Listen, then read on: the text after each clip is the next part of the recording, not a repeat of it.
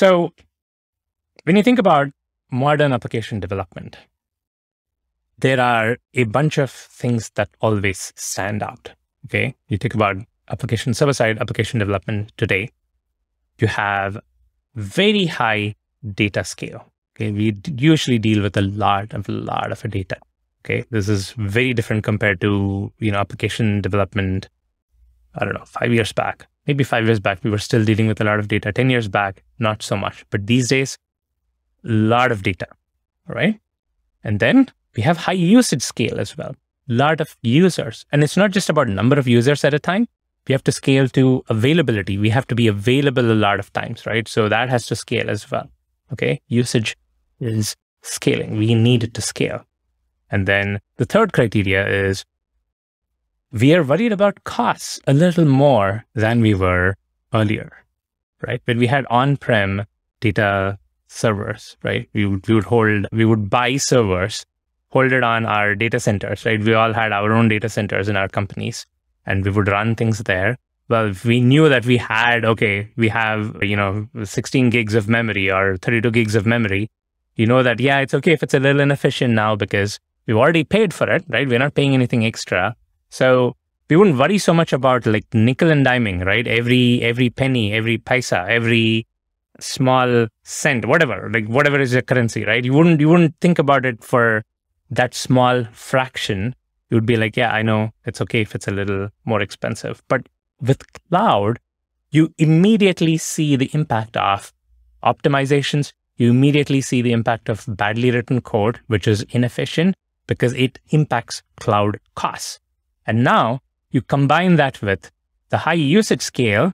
It means that every small inefficiency is multiplied by the amount of usage that you have, right? And if you have billions of users, that small inefficiency times a billion is what you're going to have to pay in cloud-based costs, right? That is a character. So these are three important characteristics of modern application development. So when you have these scaling, right? You have high data scale and high usage scale. Now, if I were to ask you, how do you scale up? How do you do the scaling, right? How do you add more users? How do you add more processes and all that? Well, there are two different ways of scaling, right? One is vertical scaling and the other is horizontal scaling, okay? Vertical scaling is what allows you to, increase the power of your computers and say, okay, I want to make this a little more powerful, add a little more RAM, increase the processor size, whatever, right? Processor capacity. But horizontal is where the industry is going because vertical scaling has a ceiling. After a certain point, you can't scale vertically. You have to scale horizontal. Horizontal scaling means, in case you don't know, you just add more servers, right? But before you do any of these scaling, what you would first need to do is you need to optimize, right? Rather than scale unoptimized code, you would need to optimize. So considering how important resource utilization and optimization of code is, let's take a look at this example, right? So here is a piece of code. I want you to look at this and tell me what the problem with this thing is. Okay, what's the problem with this piece of code? It's not buggy, right? It's expected to work. There's no bug here. So basically what this is doing is, it is basically a Spring MVC controller. Okay, it's get user details. It's taking a user ID. It is making two requests to two services, right? It's calling user service to get user ID, get user of the user ID. And there is something called user preferences service. It's saying get preferences of user ID. And then it's kind of combining the two.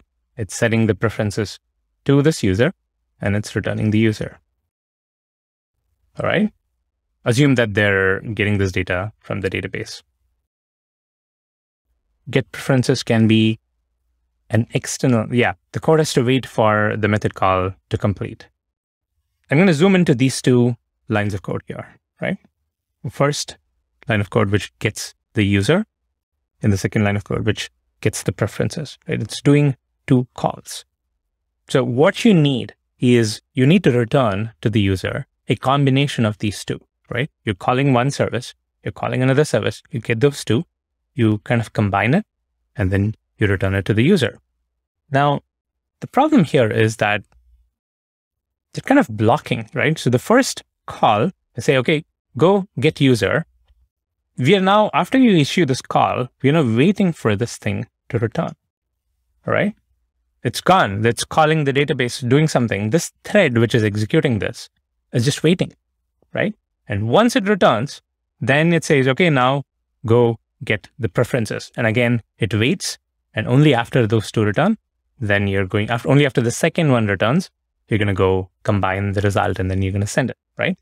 We are waiting for the thing to return. The first service needs to complete before the second service is even initiated, right? The second service doesn't depend on the first service. It's just calling user ID, right? It's just passing user ID to get the preferences.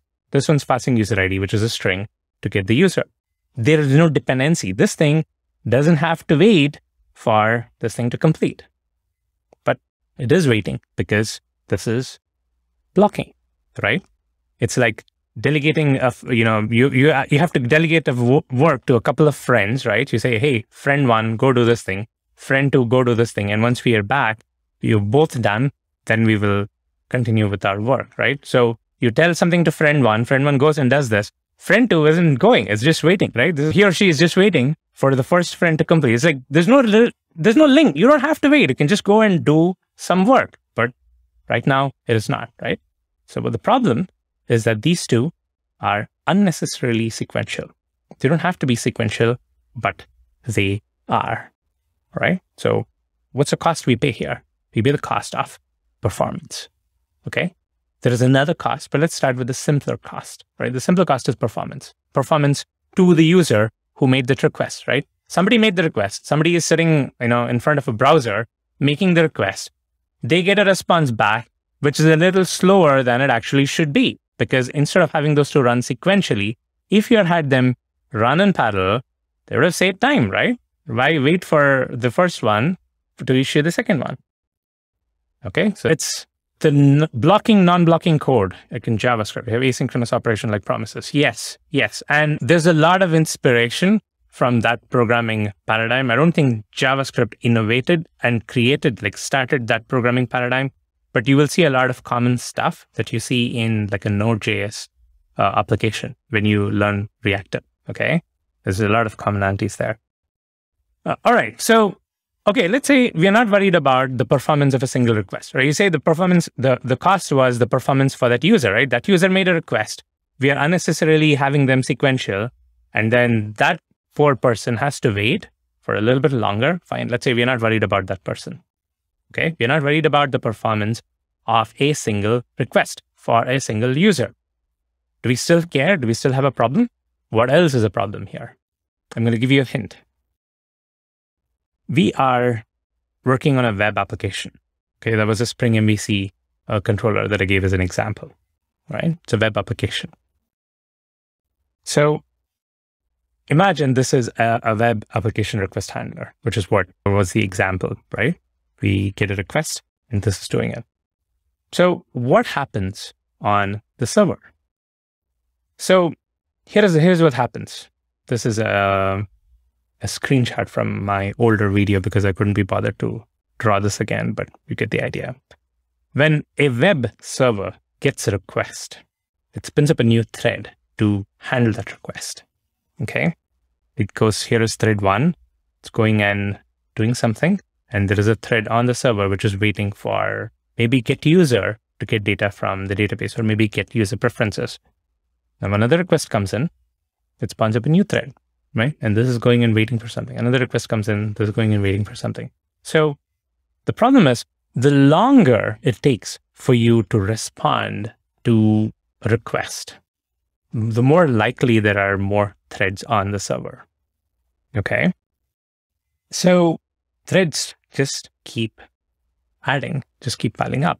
And you have a web server with a lot of threads. At some point of time, it's going to say, I cannot take on any more requests because this is my thread capacity. These are the amount of threads in my thread pool, or this is the memory capacity where I can hold my threads. I don't have any memory anymore to do more work. So it just doesn't take on more requests, right? So this is another problem, okay? The problem is idling threads. When you're calling get user, that thread is waiting for the Git user to complete. Okay. So instead of that, if you had done both the work, then it wouldn't have waited, and that thread wouldn't have existed on the server for that period of time. It would have gone off, done its work, and then something else would have had the capacity to handle another request. Okay. So this is the problem, idling threads. Now, what's the cost? We have wasted hardware, right? We have extra hardware, right? We talked about scaling up, scaling horizontally, vertically. Well, you got to do that scaling because now we are in this blocking mode, right? Extra hardware that you have to account for. So